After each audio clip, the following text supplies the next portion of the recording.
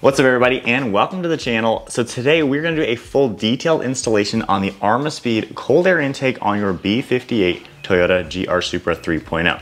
So this is going to be kind of a shorter video exactly going over every little detail on installing this kit. So you're going to know exactly what to expect when installing this for your own Supra, all the little ins and outs, how to line it up correctly, and just get the fitment spot on.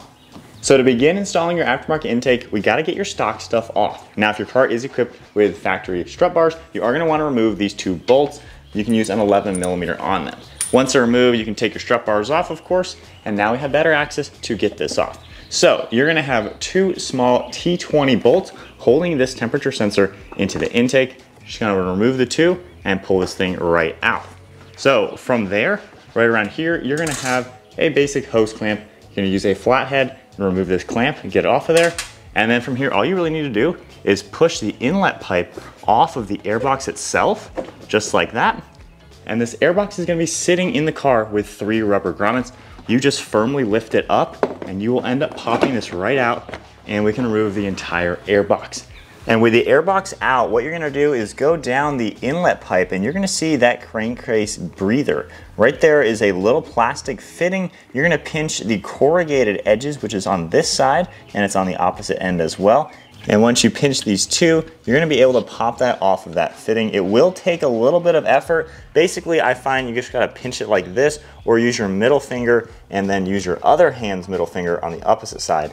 And you're gonna be able to pinch that and pop it off. Be careful, you don't want to break it, of course. However, it's not all too difficult. But once that's off, the next thing is going to be this metal clamp right here. This is a fitting that's going to be on the bottom of that turbo. You can see the plastic grooves down in here on the turbo itself. You're going to use a flathead in your hand and pull that right off of this tube. And once all that's off, you're going to basically wiggle the whole pipe off and remove it. So now let's take a quick look at what you're gonna get in the box from Armaspeed. So we're gonna get this really nice glossy carbon fiber pipe. You're gonna have a silicone coupler, a small clamp for that, a matching clamp as well. You're gonna of course have your air filter. You have 3 choices of lids. You can get woven carbon fiber to match the pipe, forged carbon fiber, or the standard one is gonna be a black aluminum. The black aluminum will of course match this heat shield. So here's your heat shield. There's going to be a piece right there on the bottom of that bracket. And then you're going to have 2 brackets up here with this flat section. So one thing you want to make sure is to have this installed on your heat shield, and then these brackets need to be in this exact orientation. So they are bent in a unique way, of course, to fit that lid over there. But when you look at them, they're going to be fitting just like this. We'll get a better look once it's installed onto the car. But you can see how the smaller ends is on the upper one, and this longer bottom one is going to go on the lower one. So then along with that, you're going to have another bracket and then a few small bolts. So to begin your installation, first thing you want to do is go ahead and put the black silicone coupler on the bottom of your intake pipe and have this clamp on it. It's really, really hard to do this if you already put it on the car. So make sure you get this clamp tightened, ready to go. You want to leave at least 3/4 of the rubber exposed to clamp onto that turbo. And then go ahead and slide on the other clamp loosely to this one. Make it in the orientation to where you can see that bolt, because this is going to sit in the car like this, and you're going to want to have access to that turbo inlet from right here to tighten that bolt. So now that it is tight and secure on the pipe, and then we have the other clamp loose, we can slide this down and just slide it right on to the turbo inlet and just kind of loosely fit that on. And then we can grab this breather hose and you're gonna gently line this up. You might have to pull your intake up a little bit. You don't wanna break this breather hose. It's about 30 bucks to replace it from Toyota. But lining it up like that, we can get it on there and use my pointer finger, just pulling it down, and we are clipped into place just like that. And then now to begin on installing your heat shield, as you can see, this is gonna be the orientation. You need to have these 2 brackets installed. They're gonna have to be there in order to get the lid correctly. So with that squared away, you're also gonna see this piece right here is gonna line up with the factory rubber grommets. Make sure all 3 rubber grommets are still in place. But we're gonna slide this in loosely. Now we haven't tightened that 1 bolt connecting this pipe to the turbo just yet, because we need to be able to wiggle this a little bit. So you're gonna slide the heat shield onto the pipe, And then you're gonna line up the posts on the heat shield with the 2 rubber grommets that are inside the airbox. Now, you're also gonna wanna make sure you push this into the correct angle to where this will line up with the strut tower. If this is too far in here, you might have poor fitment. And then one more look at these brackets. That is the orientation and how they're going to be. So you can see how this lower one is slightly bent upwards. That will correspond with here. And then this is a 90 degree. And then this one, the longer one, is on the bottom and it's kind of bent a little bit differently. That way it will line up. But make sure those are exactly like that. And then from here, you're just gonna slide your air filter into place. It might be a little bit tight right here on this fender liner. So again, you're gonna have to wiggle this around a little bit to line it up. But once it is, you can go ahead and tighten up this clamp right here and then make sure you pull the heat shield towards the base of this air filter, once again, to keep this piece lined up with the strut tower right there. And then with the air filter tight, of course, go ahead and tighten up that clamp. Now you're gonna wanna search for that other bracket holding the intake tube on. Use a long flathead and you'll be able to tighten up this clamp right here. And then from there, everything is nice and tight. Now, before you tighten it, you want to kind of push this pipe downwards just to help line up this heat shield into those grommets. Then go ahead and tighten that. Now, another thing you're going to notice, it still will have some wiggle room. This is a floating airbox design. It's not bolted down. It is simply sitting in these rubber grommets. You get a closer look at the rubber grommets. So this is down there as well. So of course, you know, it could pop up and down. It can wiggle in and out, but that's just how it's going to be. You're gonna watch the rev clip in a second. When you're driving, your engine vibrates left to right. So you need flex on this air intake. So this airbox, there's going to be wiggle room.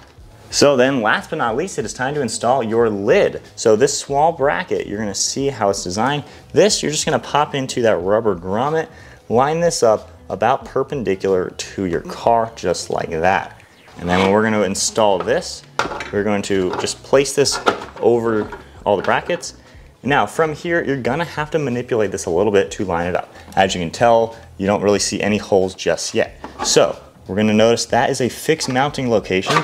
So we're going to find the hole right here and insert the screw.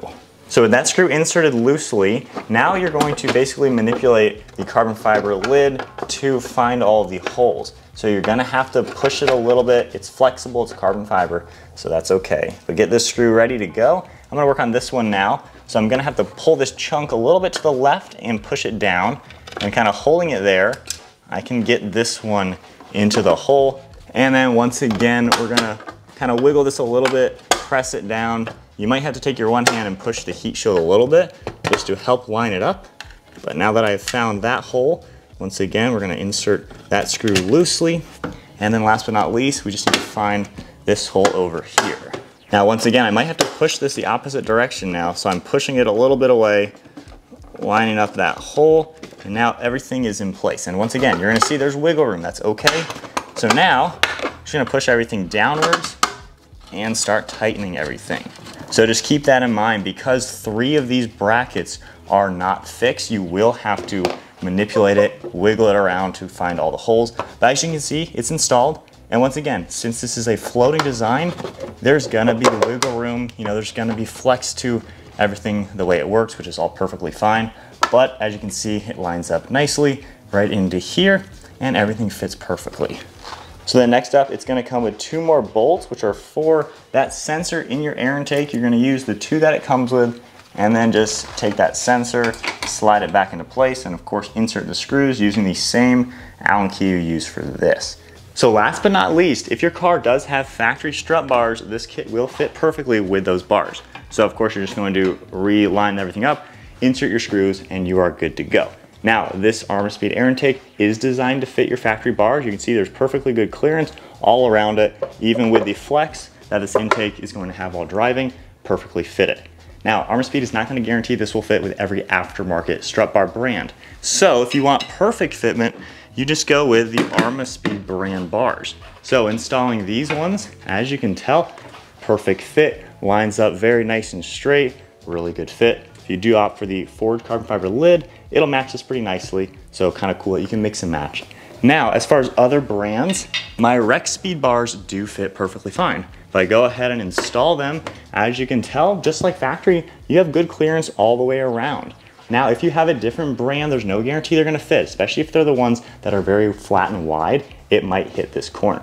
But there is the full detailed installation, every little tip and trick you're gonna need to know when installing this air intake for your Toyota Supra. Now let's cut to the sound. This is a pretty rowdy intake system, makes some really good turbo sounds, really wakes up the engine, and it looks great being full carbon fiber.